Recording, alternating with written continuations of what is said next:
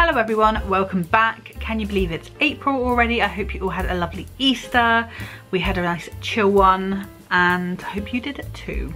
I'm here today because I want to share a day out that I had a week or so ago with my good friend Claire. And what we did is we went to a place called Hampshire Wardrobe. This is a place that's in Winchester. They are like costume hire for places in the area. So if you were putting on a play, you could go to them and you could hire costumes or look through their stores of vintage items. They've been going since 1978 and they have thousands of items in their stores, and they have some fantastic staff who know so much about the costumes, and every year they have a sale. That's what we went for. We went for their sale. I've been a couple of years ago. I went again. It was great.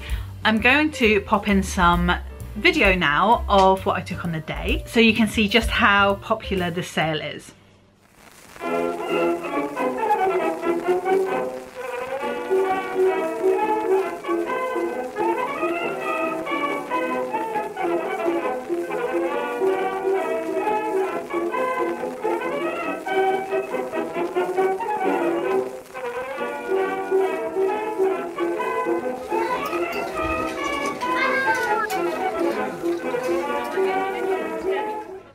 As you can see by that, I kind of got a little bit obsessed with the hat section. Because of that, I actually bought several hats. And I thought a fun thing to do would be to show you guys what I bought from the Hampshire Wardrobe sale. Let's dig in. I might save the hats till the end. Let's go with the other things I bought first. So first of all, I bought this dress. Look how fantastic it is. I'll insert some images of me wearing it, trying to show you this beautiful scaly pattern. So this dress is floor length.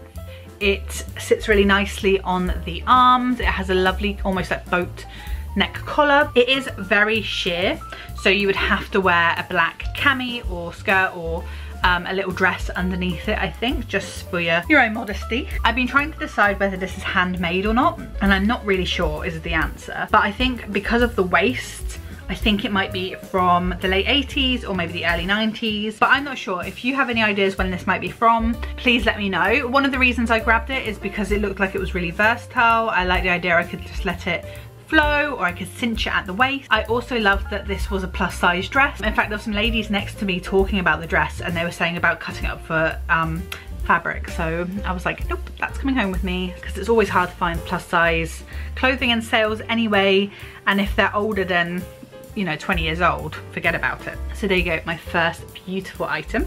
The next thing I picked up were these lovely red gloves. Now I'm pretty sure these types of gloves were worn any time from the 50s through to the 80s. It has a couple of sewn in marks here. I don't know if that was a label originally, but I just love this short little glove. I thought they were super cute. I kind of wish I'd had these for my Halloween costume last year. I'll pop a little picture here of my costume. I just love gloves like this, and I think if you've got something like a black dress and you want something just to add a pop of colour, how nice are those? Really dramatic. Love the cuffs. I think they're really, really sweet. The finger length is a little short on me, but I have quite big hands, so I was just pleased that these fit me, to be honest, because so many of the gloves did not fit me at all. Same with the shoes, and all the ones they seem to have in stock are quite small. There is a reason for that. Actually, someone I follow on YouTube, I'll link her channel here, called Nicole Rudolph, did a really fantastic video on why we only see small size shoes, small size gloves. Is it because everyone was small, or are there other reasons? But I definitely recommend a watch of that, so I'll pop that below. Really happy with these gloves, and the only other gloves I have, I've got some brown leather driving glove style ones, and then I've got some long white gloves. So these are a great addition to my little glove collection. Now we're going to move on to the hats. I bought 3 hats in total. I wasn't really planning on looking at hats at all because I have a bit of a soft spot when it comes to vintage hats. I just love them, and I have already a vanity case full of vintage hats, but here are some more to add to that vanity case. So here is the first one. This is by a company called Connor. Connor were actually quite a well-established hat company throughout the last century and before that. And I thought that was a really nice little find. I just love the shape of it. It's so perfect for summer. Gonna go down, have a little picnic in the field with a flowy dress. Really enjoyed the vibe of this one. I just love it. I think it's so cute. And you can't go wrong when something is black and white monochrome. Okay, so the next one is a little bit, it's something I wouldn't normally go for because it's baby blue.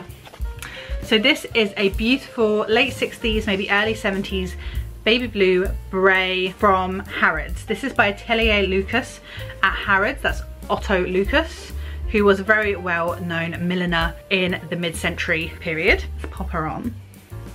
I'm still fiddling with the best way to wear it. I think I can wear it like a sort of a beret that way. I think it looks really cute with my hair color right now. I think you could also wear it with this bit kind of quite pulled up. I'm not really sure what I would wear this with yet, but I just knew that I really wanted it. The last one is my favorite one. It's a 1950s half hat. I really actually wanted one of these for my wedding, and I was going to try and make one, but I didn't have time.